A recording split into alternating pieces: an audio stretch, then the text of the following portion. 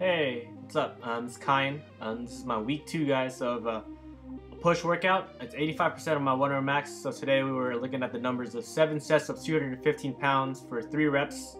I'm really trying to work on my technique here on the bench press, really trying to get it to be stronger.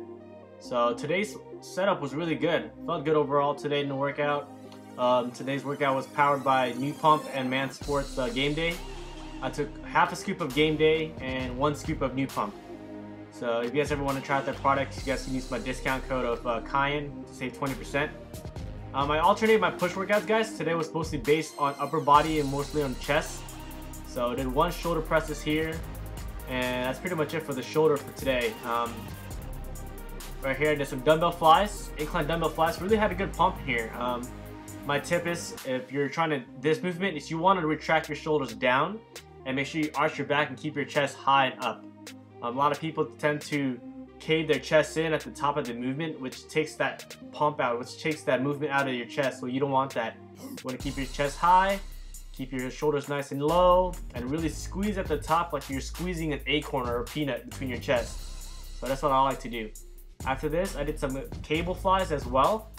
In this workout, I actually try to focus more on the upper chest. So my movement was from the bottom to the top compared to the top to the bottom. I do alternate between 2 exercises between the different angles because I feel like you really have to hit your chest in different angles to really get that maximized growth.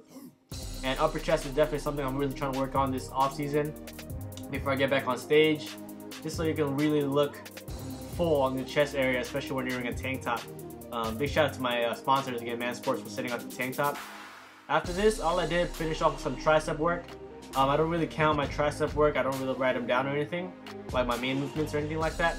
I just try to make sure I get a good arm work, make sure the blood is flowing in there, make sure I get a good pump and a good squeeze, and that's pretty much it. I feel like my triceps are holding up pretty well. It's definitely growing. Can't wait to get bigger triceps, bigger arms, and also stronger bench. I hope you guys enjoyed the video. If you guys have any questions, put them in the comments below, and thank you guys for the support. Much love. God bless, guys. Peace.